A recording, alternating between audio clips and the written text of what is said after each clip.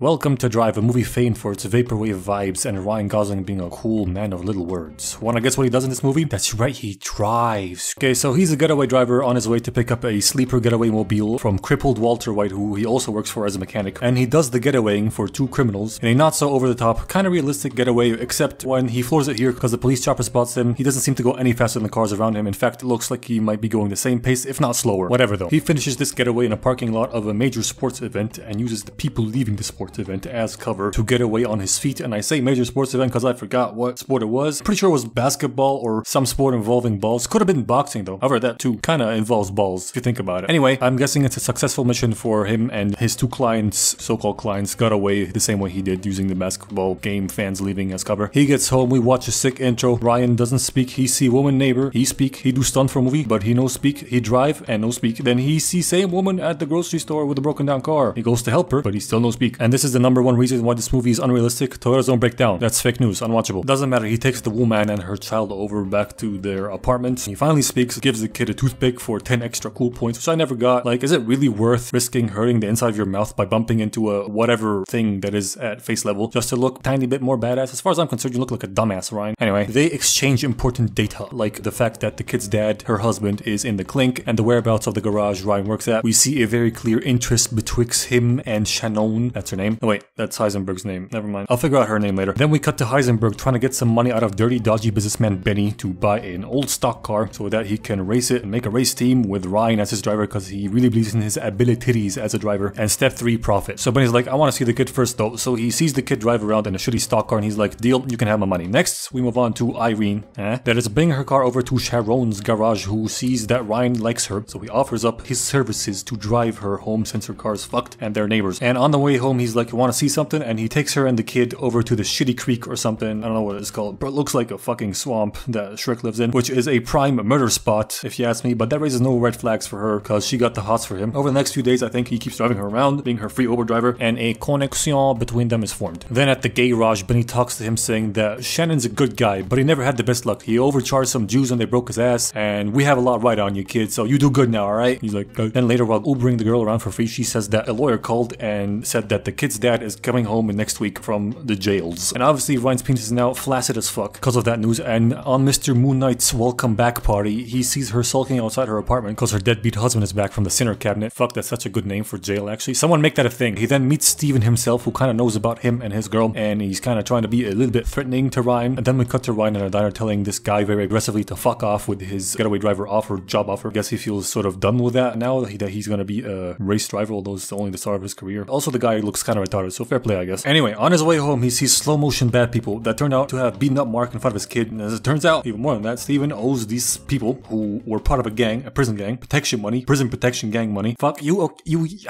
why can't I word? He owes them prison protection money.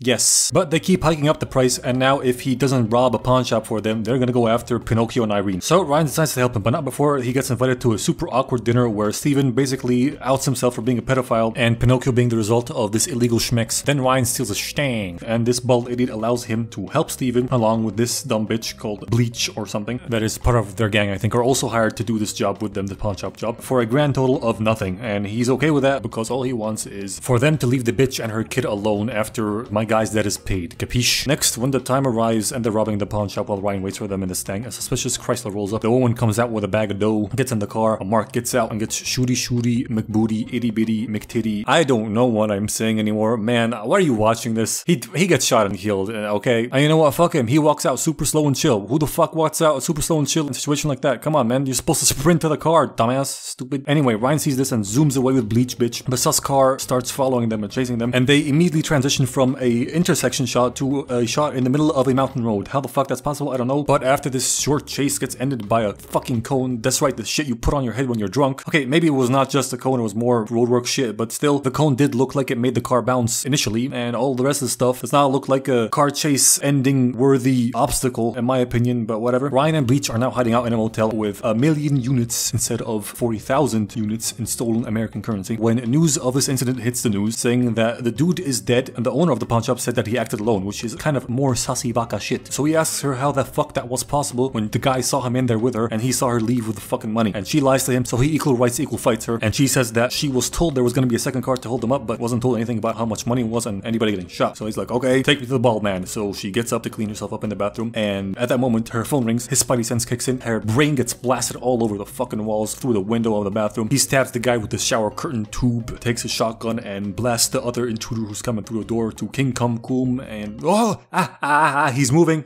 I saw that, motherfucker. That's like one of the only times paying attention to dead bodies if they're moving in movies actually paid off. Fuck yeah, that's a win, baby. Anyway, if shit hasn't hit the fan yet, it definitely has now, because he goes over to Shannon to fix up his arm because he got shot in it. He tells him everything that happened there. Then he goes over to the back room of a nightclub to find Baldo. No idea how he knew he was gonna be there. I must have missed something, but who cares? He beats him up and forces him to call whoever his boss is, and it turns out to be Nino, the same Jew that looks like a chat cat and broke eyes over his ass, and is Benny's bee's-nose partner, and he wants to give him the money. No hassle, no tricks, he just wants to get out of this. However, Nino is an asshole, and he sends a dude to kill him while he was talking to Irene, trying to tell her what was going on. And when they step in an elevator with said guy coming to kill him, Ryan's cool guy sense notices that he's obviously here to kill him, so he pulls Irene aside in super slow-mo and gives her a big ol' smooching, while the guy who's there to kill him, and if need be her and the kid, does fucking nothing like a retard, which ends up biting him in the ass because right after mouth sex was over, Ryan beats the brains out of him using his foot to turn his head into mashed potatoes, while Irene is just in disbelief, and I'm assuming her lady boner is still in full raging mode for him because she doesn't seem to call the cops or tell anybody about this. And the movie goes on with Ryan going to Shannon like, how the fuck did they know where I live? Turns out Heisenberg stupidly called Benny to explain how Ryan only wanted to help the woman and the kid and get out of trouble, trying to be a good friend to Ryan and help him, but that's clearly not what happened. And Ryan's obviously mad as hell, but he controls his fifis and tells Sharon to skibbity bop bop out of town forever because they will come looking for him, trying to kill him. Then we move on to a conversation I don't really get between the two shady business partners, but what the hell, I'm gonna give it a shot explaining it. See, a rival gang had $1 million buckaroonies stashed in a pawn shop to set up a rival operation on their turf. Nino find out I wanted to take the money and set up a dummy robbery without consulting Benny first, but obviously went tits up, and now they gotta tie up loose ends, kill the bald moron, Shannon and Ryan. So Benny kills the baldy and tells him to clean up his mess. And how the dick is this knife so clean? He just ripped the guy's throat open with it. Maybe he wiped it on a piece of cloth or a shirt or something, doesn't matter. Back to Ryan, who's stealing a mask from his movie set, and nobody bats an eye on how bloody he is, probably because it's a movie set and they think it's a prop. Meanwhile though, Shannon, who still has not left the town because he is an infinite hamster wheel of retardation that takes so much time to set up his shit, is approached and murdered by Benny, who then leaves after he murders him, and Ryan shows up to the garage to find him dead and pick up the money from the GTO he's laying on. And there's a couple things wrong here. First of all, he's still going around town in parts that are not movie sets with bloody clothes, not arousing any suspicion. And second of all, you left the money in the garage? Seriously, you fucking idiot? The fact that he didn't bump into Benny while he was there is such a miracle, honestly. Anyway, he goes over to Nino's Pizzeria where he's having a small party, mask on. No idea why this one square is the only one that is not opaque, but whatever. Also, how is this bitch not noticing a bald, creepy guy with a massive head peering in through the one square that is not opaque? Whatever, who cares? Movie aesthetic, right? It's all about the vibe, my guy. It's all about the vibe. If the vibe's good, it doesn't have to make sense, am I right? Fucking hell. So he waits for him to leave, then bumps him off the road with his indestructible car, then shoves him, crashes him off a cliff, and drowns him in the ocean. After that, he hits up Benny. Benny's like, let's meet or I kill your girl. Ryan's like, okay. Then he calls Irene like, I love you,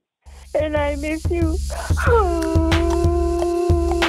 Then he calls Irene like, I gotta leave forever, plus you're the best thing ever. And after that, he meets Benny, and Benny tells him that he can promise the girl's safety to him if he gives him the money, but he cannot promise the same for him. So he's like, okay, and takes him very gingerly over to the trunk of his car where the money is. And Benny, who has had flawless technique in murdering so far throughout the movie, absorbs all the retard rays emitted by the universe into his brain and stabs him in the gut instead of any other essential or instant death area location in Ryan's body. And Ryan, although stupid for not expecting this and letting him do this in the first place, does not do the same mistake and goes for his neck, kills him, and then he sits there in his car for at least a good 40 seconds. Deceased. Whoops, nope, he's alive. Pull a sneaky on ya. Then he drives off, leaving Benny's dead body with the money. Why the fuck would you do that, pisshead? Take the money. It's over. Who cares? Or at least take enough to cover the expenses of the stabbing, which God knows you're gonna need in America. Anyway, bitch tries to look for him, but too late. Sigma Male's on his grind side, honey, and we get a vaporwave synthwave outro. This movie gets a vroom vroom out of a meow.